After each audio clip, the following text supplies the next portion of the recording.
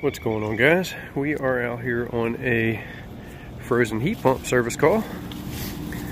Customer was outside and noticed their package unit had some ice on it, so they gave us a call. Pretty frozen, not terrible, but it's a 2013 Carrier package unit.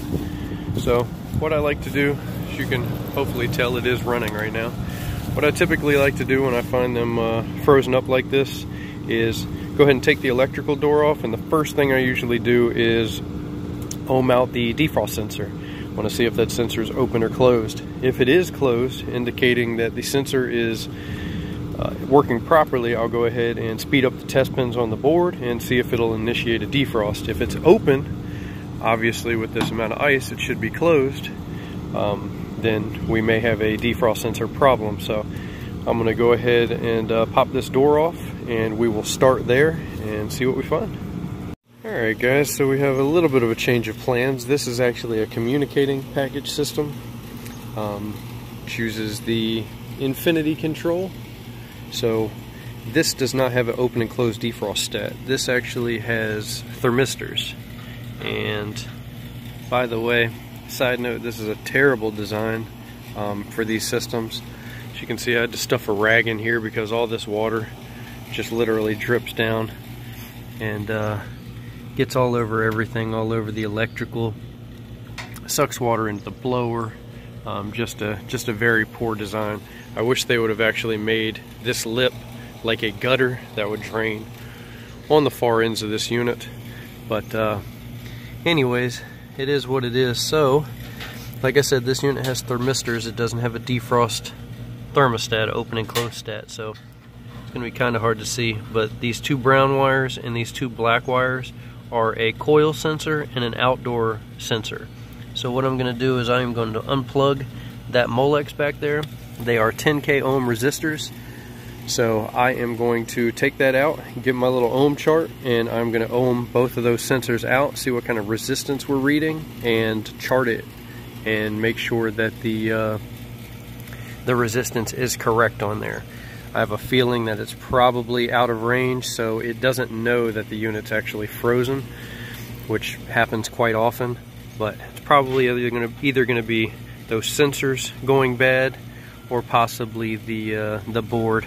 I do see a little bit of corrosion back there where the outdoor fan connects, but again, just preliminary look.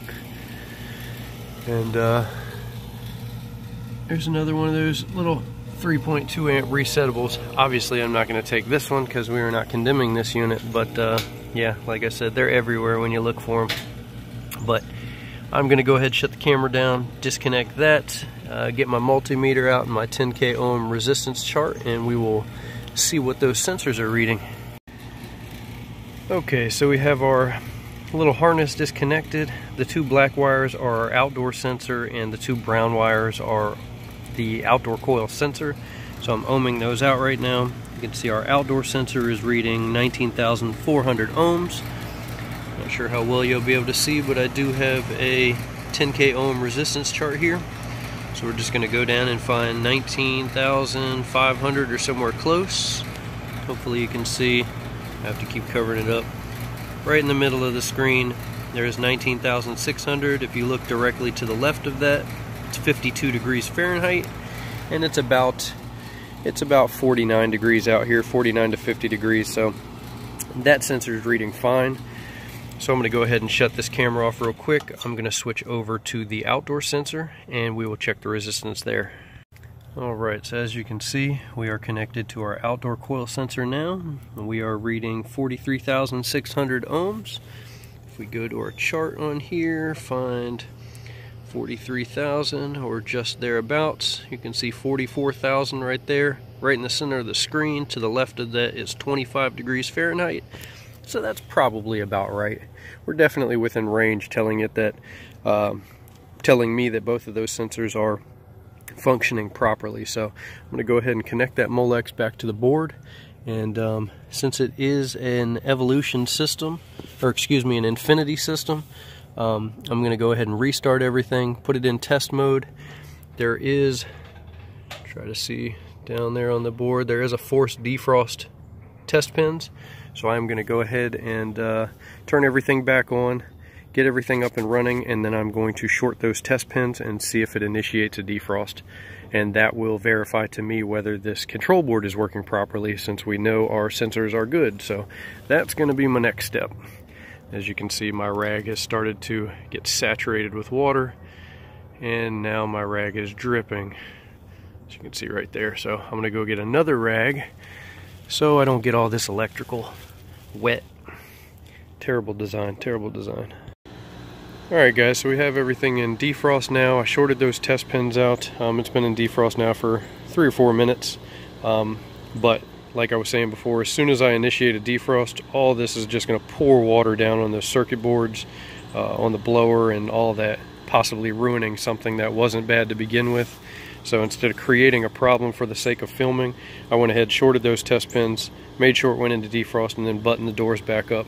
So that's where we're at right now, guys. So we know our sensors are both good. We know our defrost board initiated a defrost just fine, so all that seems to be good. So now basically what we're going to do is we're going to let it go through a defrost cycle. It's probably going to terminate on a 10-minute defrost instead of terminating on temperature, just because of how much ice is on this unit. So now I'm leaning towards possibly a issue with a refrigerant charge versus anything electrical, because like I said, all of our sensors and boards seem to be operating properly. But since this unit will terminate defrost after 10 minutes regardless whether there's ice on the unit or not, that could be our issue. We could have a low refrigerant charge, so it's not generating enough heat through this coil to melt the ice in that time allotted, and it's just kind of piling up on itself over time. So we're just gonna let it go. Should be another 5 or 6 minutes and it should terminate defrost. And yeah, then we'll go ahead and throw the gauges on this thing and check our refrigerant charge. As you can see, it is generating some heat. We got lots of water rolling off this thing, but I'm gonna go ahead and shut this down and get some of my junk out of the way so it doesn't get flooded, and wait for defrost to terminate. And while I'm waiting, I went ahead and popped the door off of the compressor compartment. And I did notice that evaporator coil is trying to freeze up a little bit. Could be airflow, could be low on charge, but I just noticed on those distributor tubes, 1, 2, 3, you can see they're starting to frost up a little bit. So just something to keep in mind. But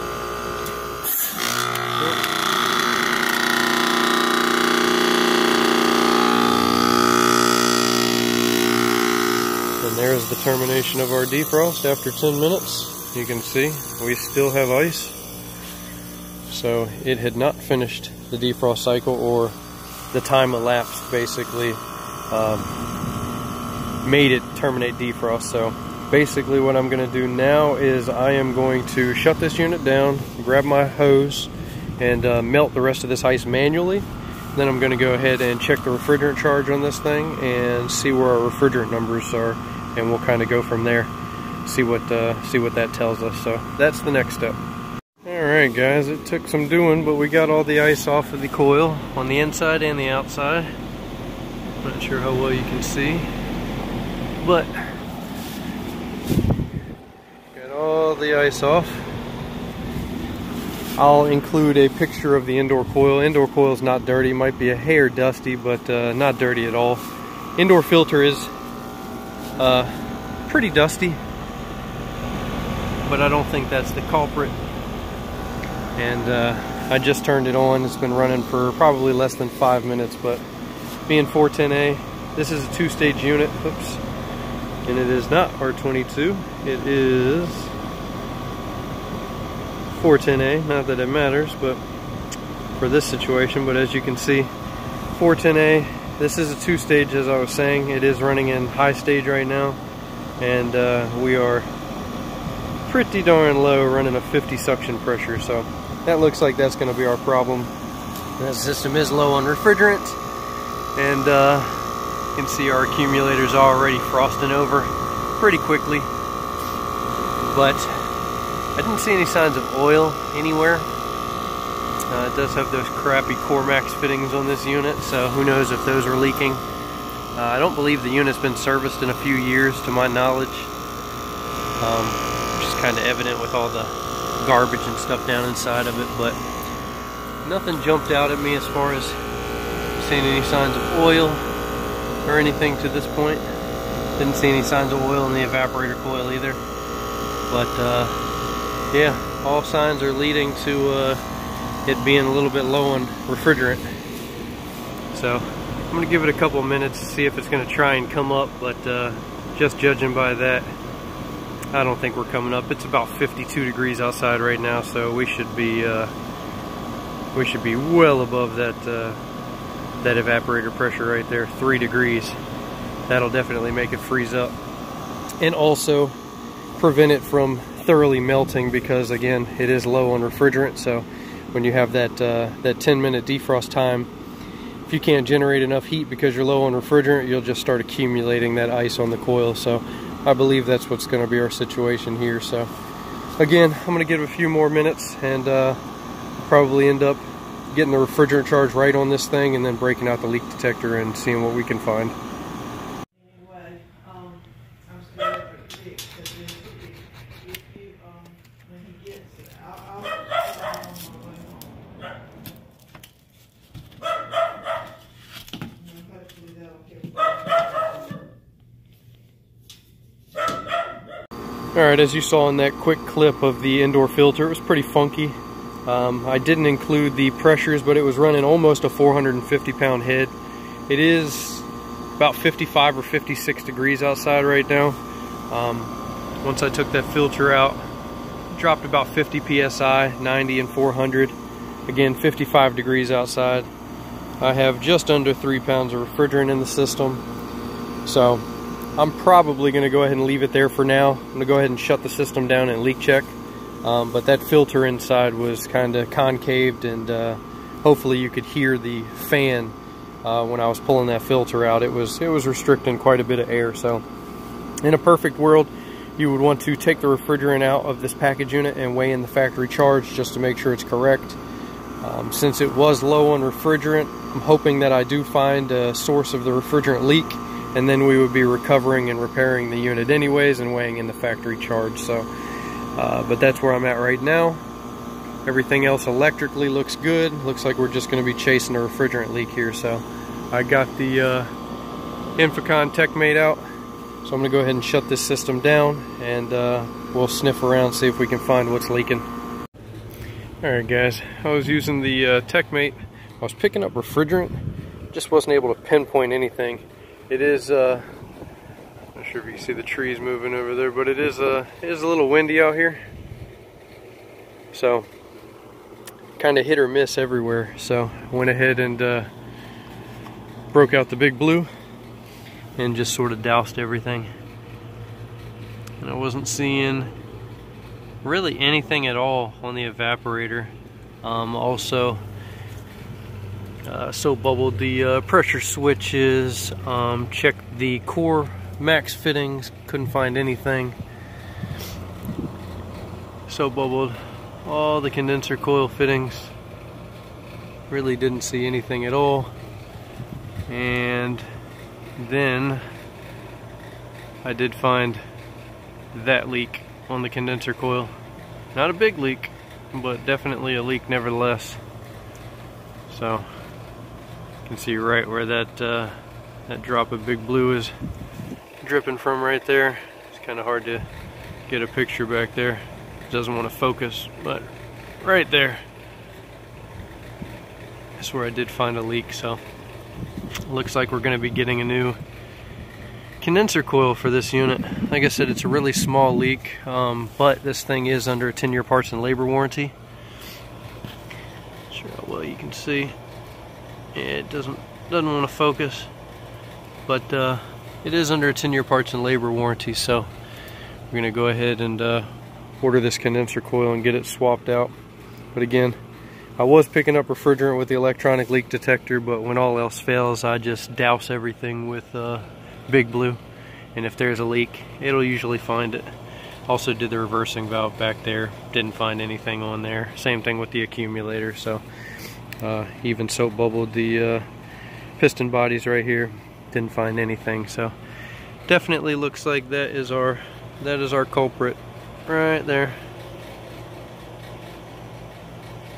So yeah, but she's charged up, so she'll work fine. And I'm not exactly sure how this coil comes, if you buy it in 2 pieces or when you order the condenser coil both sides, because this is it's kind of hard to see, but it is a 2-piece condenser coil. You can see from here all the way around to here is 1 piece, and then from back there all the way around is the 2nd piece. So really not sure how it comes, if it's like a left and right, front or back type deal.